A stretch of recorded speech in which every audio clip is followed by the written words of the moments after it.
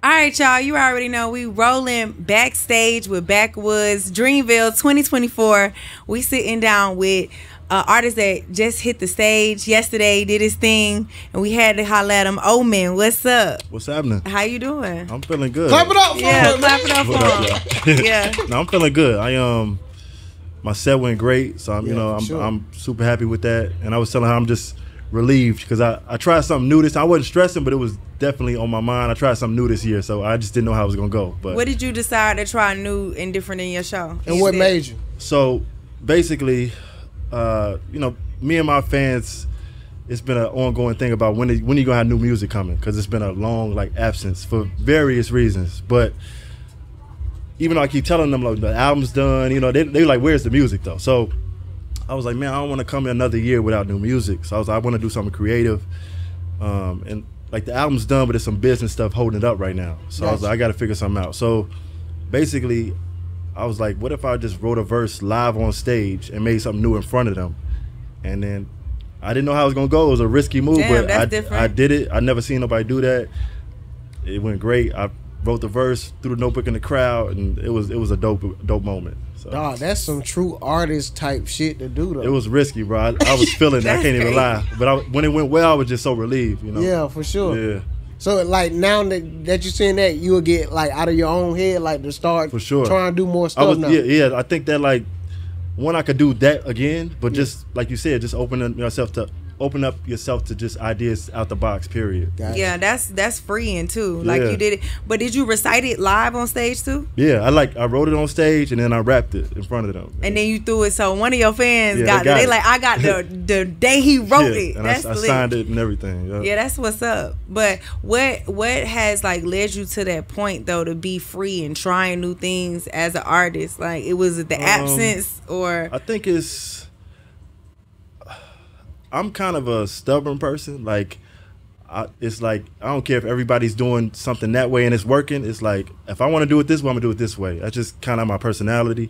But it's I don't like getting in my own. Sometimes you get on your own way, thinking you know everything, and it's I'm just in a space, just mentally, just in life wise, where I am being free. I am who cares, I came up there with a book bag on. I didn't know how none of that was gonna go, but it just I think this is the time to be free and be yourself because it's so cluttered. Everybody's doing a lot of the same things. It's it's gonna take people to take risks, So I just feel why not, instead of criticizing what everybody else doing, it's look in the mirror, what are you doing? That's how I look at it. What am I gonna do? It's the criticizing don't do anything for anybody. So I'm just in a place mentally where it's man, just be yourself, just express yourself, and the people that's gonna connect with it, gonna connect with it. Cause it seems if you're gonna win, I want to win being on my terms, exactly. Yeah, if I'm gonna lose, I'll lose on my terms as well. Because the other way is you got to keep that up.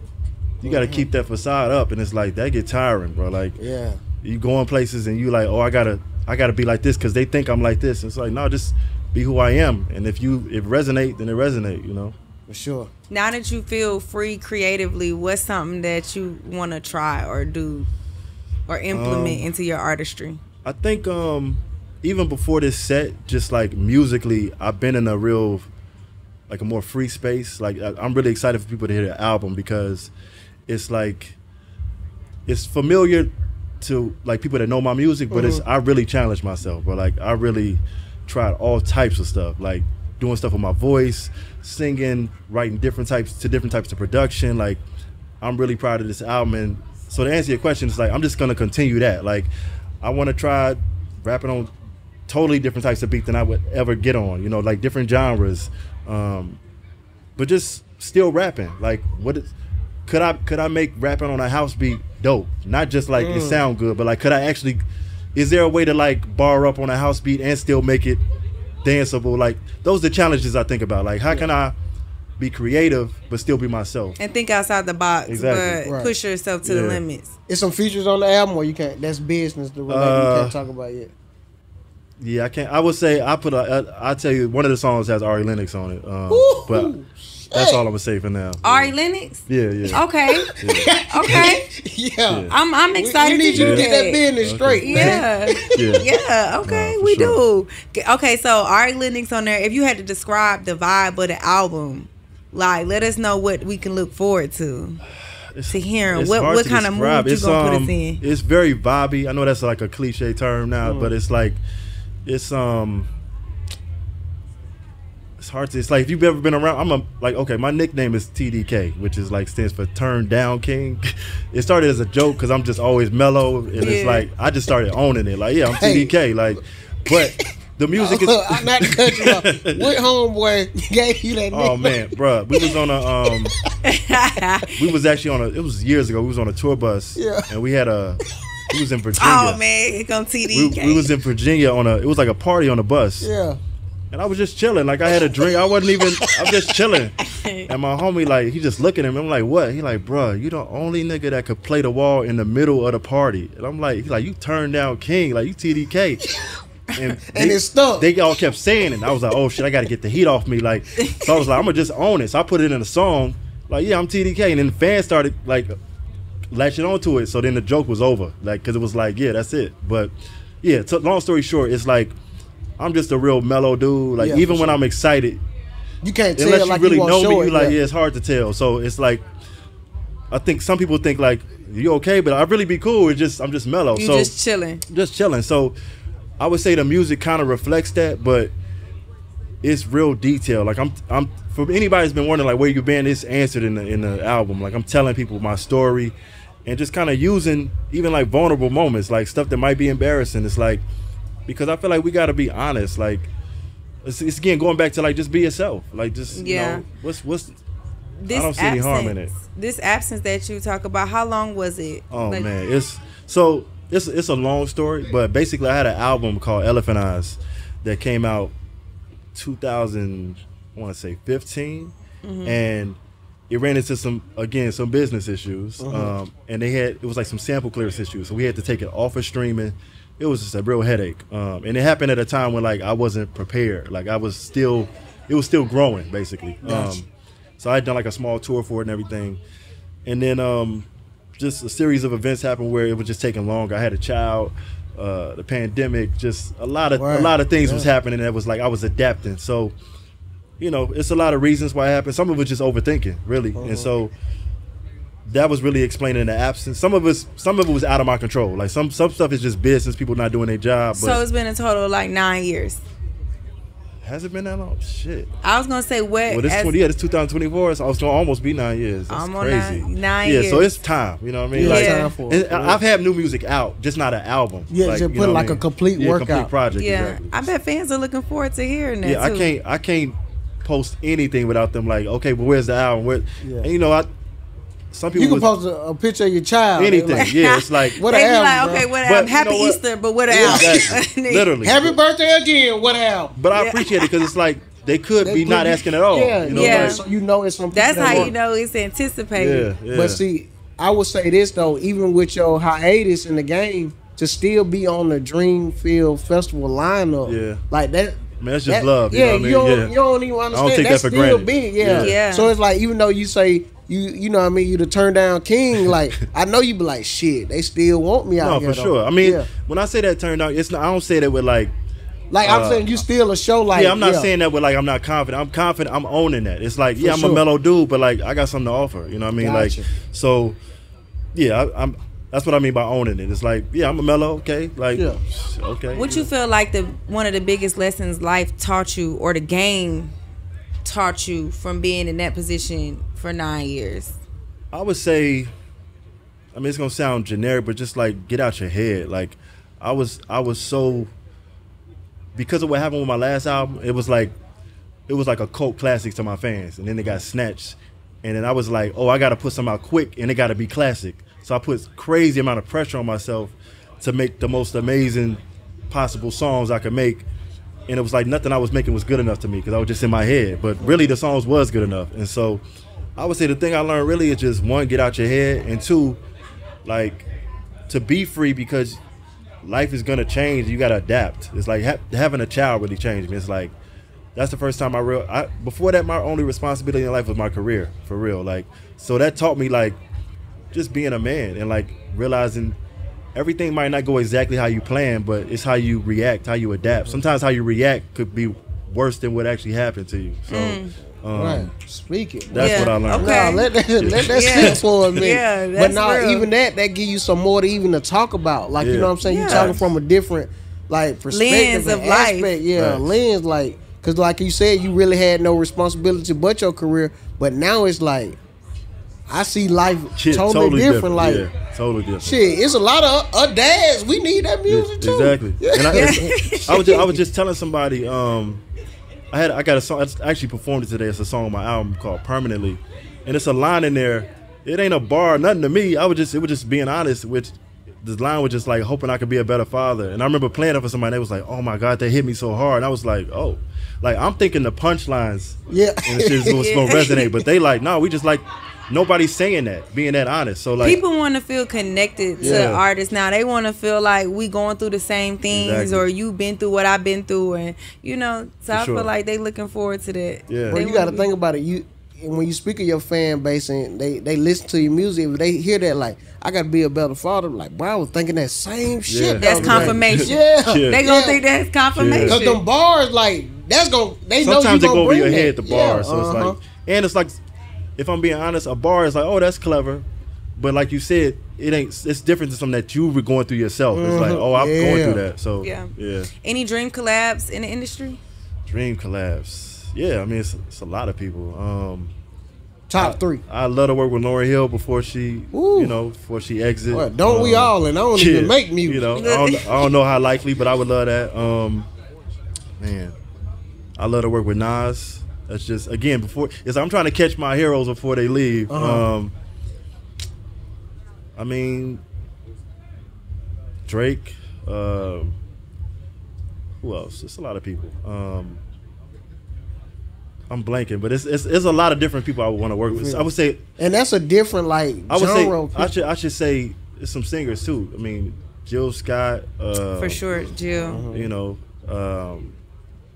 I like SZA. Everybody loves Love it. I mean, her last album was amazing. Amazing. You know what I mean?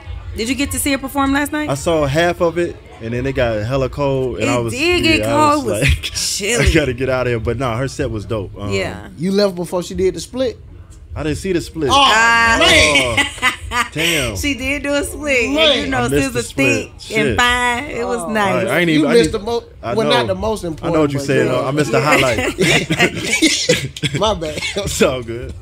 I ain't Yeah. go through PR I gotta training. check that out. Nah, I seen, no, real talk. I seen in your Instagram bio, you said you the black Larry David. What Yeah. make you say that? Because you know Larry David is a comedian, he a writer. Like, Yeah, so it's really based off like his character on his show Curb Your Enthusiasm. Curb, yeah, okay. So like if you watch that show, he's just crazy. Like it's the way he looks at stuff. So I would say I think like him. But like every time he do something, I damn near agree all the time. I wouldn't do it because some of the stuff he just rude it's like as you hell. just being an asshole. Yeah, you being an ass. But you can see. But I can see why That's he doing your- it. okay. Yeah. It's like I wish I could do it in real life. Like, but I just resonate with him. And the show it's just funny as hell. I just love that show. Yeah. Ooh, do you like comedy? I love comedy. I was literally, and it's still in the process. But I took a break from it to make sure I get my album out. But I was writing a sitcom actually. Oh, that's what's Yeah. up. Based cool. on, I lived in New York a couple years, and the sitcom was kind of like, it was based on me a little bit. It was more so based on like the personal life of a rapper, like what's going on behind the scenes.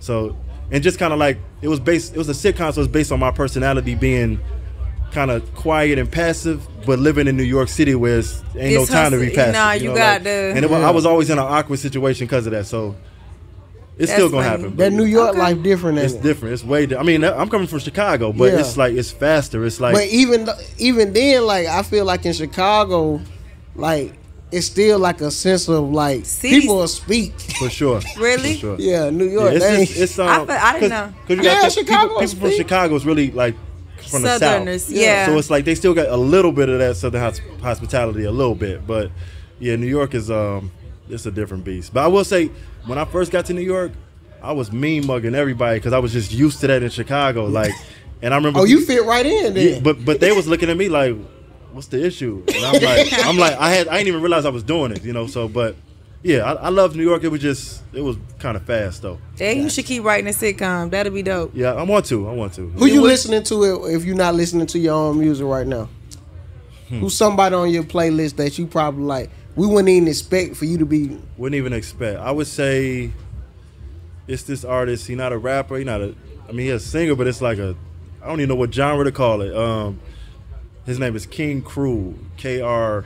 I think he's from overseas, but I can't even describe his music. It's like rock, jazz. It's something different. I never heard nothing like that, but okay. I think it's just because I'm in the space I'm in of wanting to hear free, different shit. stuff. It's like when I hear it, I'm like, even some of it I might not love, but I'm like, just the fact that he took the risk to try that. Like, so it's not really inspiring, but like no, but I was about to say, okay. I was about to say, and I think that's dope because people, when you think of inspiration, you always think it got to be the greats, exactly. But it could really just be something new and quirky or different, and it just piqued a different part of your imagination or creativity. Yeah, sure. Yeah. It's just like creativity. Somebody trying something different, and it sounds good. It's and like, it being dope. Oh yeah, that's like that. That's inspiring enough. You know? Yeah. Like, What you think about Cole and Kendrick right now? I mean, it's the talk of the town. Obviously, like they two heavyweights. I got respect for both of their pens. So you can't take lightly on neither one of them. But come on, I'm home team. No, but I'm saying when you heard the 7-minute. What did I think about it? Yeah. I mean, I was first of all, I was happy he responded. I wanted him to respond. Yeah, I mean, like, for sure. Yeah, and I was surprised. I didn't think he was gonna respond.